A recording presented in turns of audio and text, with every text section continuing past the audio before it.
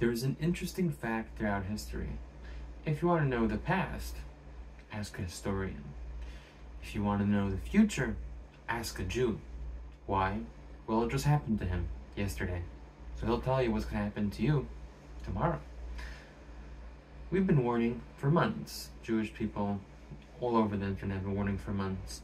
A huge war is about to break out between Israel and Lebanon, presumably with the United States getting involved, which would basically lead to massive war, hundreds of thousands of casualties, and potentially a global nuclear war if Iran gets involved, which is a good chance that Iran will get involved, as Hezbollah is its largest and strongest proxy, and if it loses it, it'll lose face forever in the international criminal community, terrorist community.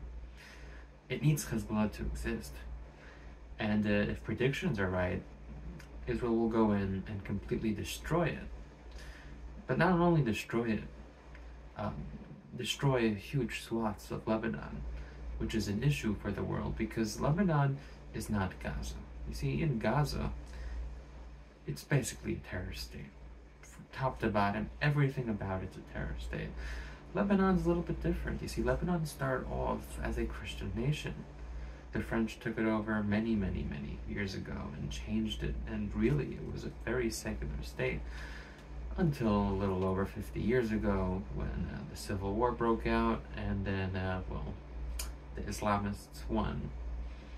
And ever since then, there's been this undercurrent, this slow fight between the conservative, I don't know the right word, obviously there's the Islamists, the radicals, and just the normal secular people, the seculars, let's call them. And it's coming to the forefront because that is the battle in Lebanon. And you might be asking, why does that matter?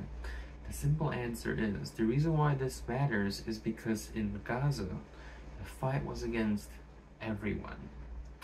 In Lebanon, the fight is against Hezbollah, which means that you're going to see a very different dynamic.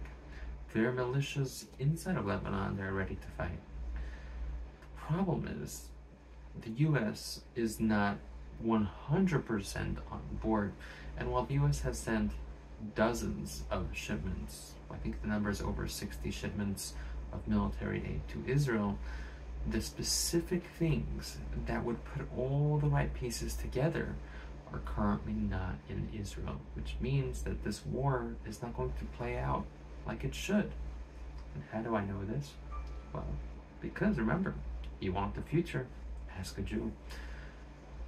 Which means that this was going to be a very bloody mess.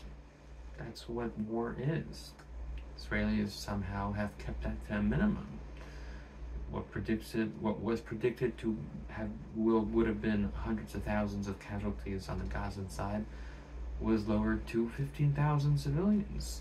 Maybe now it's a little bit more, but a shocking number, just a shocking number in history. But that's not going to happen in Lebanon. In Lebanon, there is no backing of the U.S. of these militias. They said we're going to arm them. It's way too late for that. That was supposed to be months ago. So they're unarmed, which means Hezbollah is going to completely take over them. But it's a fight, never ending. And so here we are at the brink of a world war, because if you think that the protests in the United States was something, even the protests around the world was something for the deaths of 15,000 civilians in Gaza, you don't even know what's about to come when the U.S. is involved in hundreds of thousands of deaths over 3-4 months. That is going to be unprecedented in the world, the protests that are come out of that. And that might push, why would that push everything over the edge? Why would it push the world over the edge? Because our enemies fight specifically when they see weakness. See, they know they can't beat us militarily. We're the most superior army in history. Nothing can beat us. But morally, if we are unwilling to fight, well, then it doesn't matter if we have the best weapons in the world. We're not going to pick them up. Enemies can just come in and stab us with a knife, beat us with knives. All they need is knives if we don't do anything, if we don't lift a finger. And that's what we see in Lebanon. We had the chance. We've been warning for months. Hezbollah was becoming too strong for years and years and years, but it really came to a head these past few months. And the world did nothing. And now everyone's just putting their citizens out by the hundreds of thousands. And the world still is basically doing nothing. Which means our enemies see us as really weak. And protests around the world that are pro-Hezbollah and anti the Western powers, our enemies are going to think that the West is vulnerable. And that's the perfect time to attack. There's never a better time to attack the West than when it's most vulnerable. The British and Chamberlain was saying, peace in our time. I think that he said it. I'll be quoting him correctly. Right? When Germany invaded Poland, the British, the UK declared war on Germany, and it did nothing for a full year until it invaded France. And then what did it do? It ran away. Dunkirk. That's when enemies that are small, weak, and powerless become evil monsters and try to attack us, because they don't realize that at the end of the day, we'll start creating nukes. And we have nukes. War is coming. How do we know? Well, the Jews predicted it 8 months ago. So, history has now been revealed, the future has arrived, and war is at the horizon. See you next draft. Draft is coming. If you think not, many miracles are coming, maybe. Who knows? In a video.